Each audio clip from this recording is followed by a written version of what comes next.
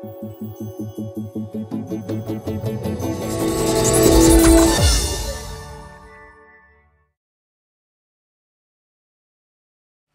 Android fans, it's Eric with hollywoodfrodo.com with another Android app review.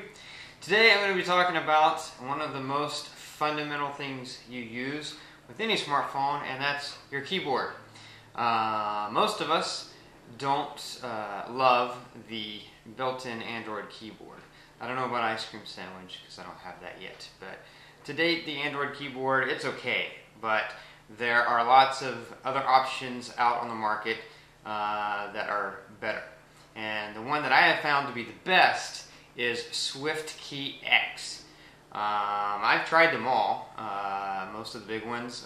Yes, I've tried Swype, and I know that there is a lot of hype about Swype. A lot of people swear by it. I found that overall Swype did not help me type any faster, and often it took longer for me to use Swype because I would swipe through a sentence really fast, but then I'd get to the end of it and half the words would be wrong, so then I'd spend, 20-30 seconds going back into what I had just typed and correcting the words. So for me, SwiftKey X is the fastest. I've also tried, I've had Flex T9, I've had Touchpal keyboard. I'm not going to say any of those are bad. A lot of it's personal preference, of course, and if you've never tried a Swype keyboard, then it's worth giving it a try. But I'm pretty sure that putting me up against somebody else who has Swype with SwiftKey X, that I could finish the same text faster than them. They may initially get through it faster, but by the time they correct the errors, I think I would probably be done and correct. Just for me personally, SwiftKey X is absolutely the best. Originally it started off with SwiftKey, and then they updated it to SwiftKey X. So they've been continually working on it and improving it, making it better, and it's a really great keyboard. So let's take a look at it, and I'll show you how it works and all the configurations that you have with it, and see if it's something you want to give a try. Okay, so here you see my SwiftKey X keyboard. Looking at it, I know you're probably thinking, wow, that's the coolest looking keyboard I've ever seen.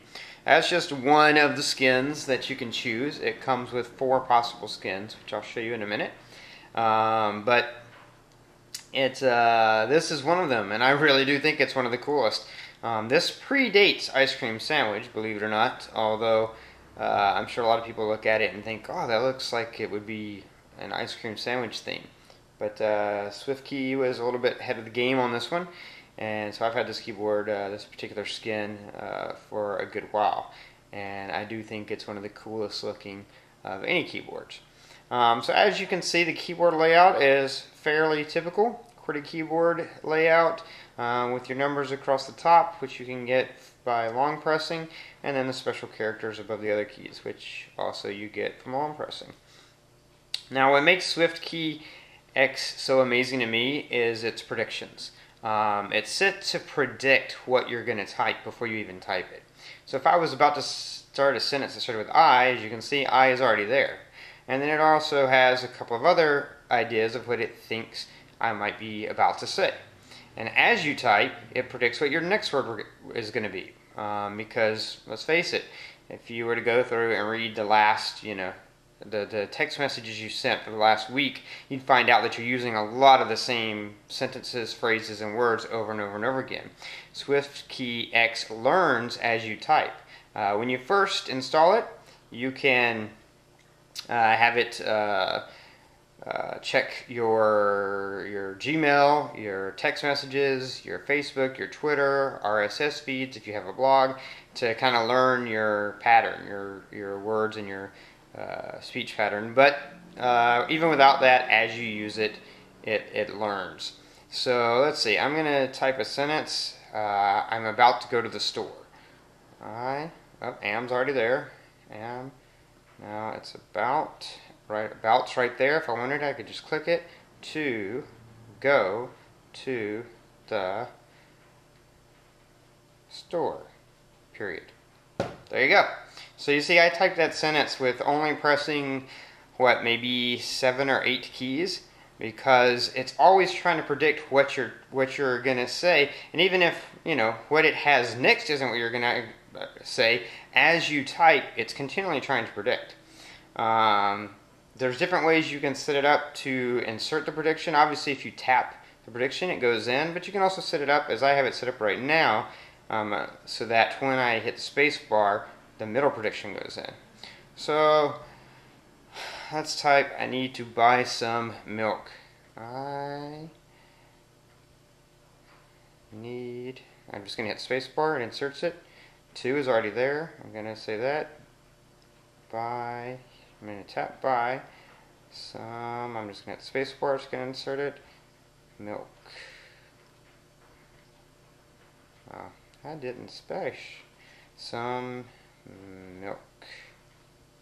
And milk is there. I'm going to hit that. And it's already got a period over here, so I'll hit that.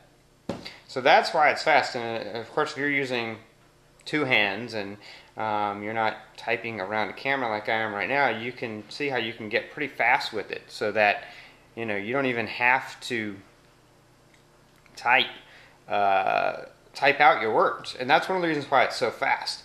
And that's one of the reasons why I like it better than Swype. So that's basically how it works. Another cool feature is it does have voice input. I'm going to show you how that works. If you long press, this is a SwiftKey key, you can use it to open settings. If you just tap it, that's not it. If you just tap it, it gives you a menu. But if you long press it, it automatically will go to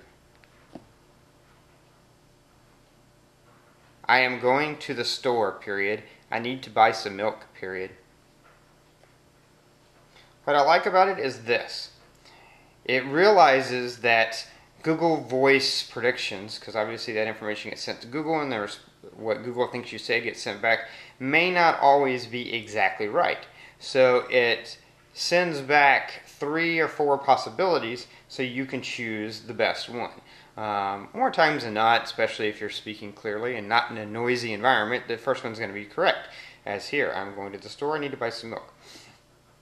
But if for some reason maybe you had a word that could be easily misunderstood as another word, 99% of the time it's going to be correct in one of these choices. And so that's what I love. It makes using your voice to insert text a lot faster as well, because you don't have to worry so much that it's going to send back a wrong response and you're going to have to do it all over.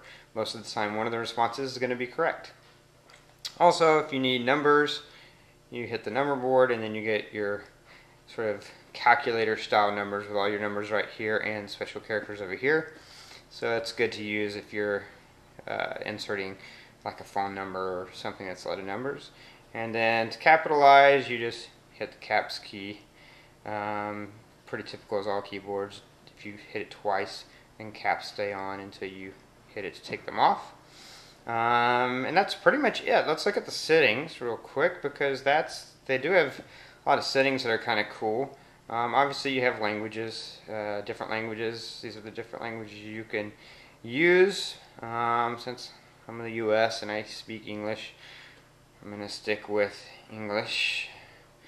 Personalization. Now this is the key. This is where you can have it learn from Facebook, Gmail, Twitter, your RSS feed, SMS. Basically, you give it the ability to log into your account and to read all of your messages. I know a lot of people may not like that. You don't have to use that. Like I said, if you don't do any of that, it'll still learn as you type. But I went ahead and let it do that. As you can see, it successfully learnt from my Facebook on December 10th. Successfully learnt from my Gmail on February 16th. Of course, by now I've used it so much that it's learned a lot more just from me using it. So that's how you allow it to personalize theme. These are the different themes you have. You can see here you have typical choices, which is black keys with white writing, white keys with black writing, and then neon, which is the one I use, and then pumpkin, which is orange. And although orange is my favorite color, I like the style of the neon better. Not just the colors, but the way that it has a little line around the keys. like I said, I've tried, there was some other keyboard I used recently, I can't remember what it was. It's one of the popular ones, and it has like a gazillion skins that come with it, and then others you can download from the market, but none of them look near as good as the one I have. Show foreign characters. If you want a long press on a key to open up a little box of foreign characters, you can have that. Since I don't use those that much, I don't have that. And then if you want arrow keys on there, you can have arrow keys. I don't need that because I have the little thing, optical thing down here that I can use for arrow keys on my keyboard. But if you need arrow keys, you can have those on there. And then advanced, this is where it gets really cool. Typing style. This is based on how you type, either precise or rapid. Precise. This is if you use predictions a lot. And you saw me when I was typing. As I'm typing, I'm constantly looking at the predictions and often using those. Some people don't want to worry about predictions. You just want to type. You just want to type your word space, type your word space, type your word space, type your word space. And but when you're doing that, you might get words wrong a lot. Well, rapid is for those people. And what that does, it allows you to type fast, get words, misspell or mishit words, but SwiftKey will use not only its spelling correction, but also its prediction ability to know what you meant to type and to make sure it gets entered correctly. So it just is two different styles, and you can set it based on the way you type, and you could try one and try the other to see which one works best for you. But since I use predictions a lot and find that to be the fastest way for me to type and get my sentences out, I use precise. You can just set how you want the space bar to operate, whether you want it to enter a space wherever you are when you hit it, or whether you want it to complete the current word you're working on, or if you want it to insert a prediction. I have it set to always insert a prediction, in which case it always inserts that middle prediction. This is grayed out because it's not usable with that mode, but if you set spacebar to complete the current word, then you can also set so that if you space twice, it adds a period automatically. Generally speaking, though, SwiftKey is good at knowing when you're at the end of a sentence and having a period as your prediction, so it's pretty fast to do it that way. Auto caps, again, typical setting in any keyboard, so that at the end of after a period, it'll automatically capitalize the next word. Voice recognition, you can turn that off if you don't want the voice recognition key to be on there. Again, I showed you how awesome it is though, so I don't know why you wouldn't want it on there. Long press duration, I love that it has this option. You can set how long do you need to press a key to bring up the either the number or the alternate character. I have mine set really low, because when I'm typing, I'm just barely tapping letters. If I hold something for any length of time at all, it's because I want a long press. And a lot of times with some keyboards, you have to long press what seems like forever, especially if you are trying to type fast. So I have my long press set really low so that I don't have to hold it long at all. And then gestures, enables a couple of gestures. I'll show you them when we're back in the keyboard. One is gesturing from right to left, which deletes the last word, and one is from top to bottom, which minimizes the keyboard. And then the sensitivity, that's just how far you have to gesture across to make that happen. Portrait key height and landscape key height, I have mine set to normal. As you saw my keyboard, it's pretty standard, but you can make either the height or the width smaller or bigger. So if you want to play around with that, if you have large hands, you might need a slightly larger keyboard. If you have really tiny hobbit hands, you may want a small keyboard. I don't really know why anyone would want a smaller keyboard. Keyboards are small enough as it is. But if you want it, you can have it. And that's the advanced, and that's pretty much it. The statistics are kind of cool. It just shows how your efficiency is. Like, how many words have they predicted for me? They've predicted 1,633. How many typos have been corrected? 8,357. How many words completed? It's not important, but it's kind of cool to look at that. My typing heat map shows a heat map of where you normally hit keys, so how accurate your typing is. If you want to look at that, you can. So anyway, let me show you how the swiping goes. See, we're at milk. If I swipe across the board, it takes away the period. Now, if I swipe again, it takes away the word milk. Swiping again, type away the next word. It just takes away the next word. And so it's great. It's an easy way. You don't have to like sit there and hold the correct button down. You can just swipe across and it just swipes away the word. So it's really quick, easy way to delete something if you need to. And that's pretty much it with SwiftKey. Like I said, it's one of the most basic things you use with your phone as a keyboard, and it's important to have a good one. And I think this one is definitely one of the best. So that's my review of the SwiftKey X. Again, I think it's the best keyboard available for Android. I've tried Swype, I've tried Flex T9, which offers swiping capability, typing capability, using your finger to draw letters capability, and that's kind of cool, but again, not near as fast. I tried Touchpal keyboard, which sort of integrates Swype with a little bit of the predictability of SwiftKey, and it's a good keyboard, but again, none of those to me were near as fast, allowing me to type as quickly and as accurately as SwiftKey X. So I would highly recommend it. You can get it through the Amazon app market or the Google Play Android market.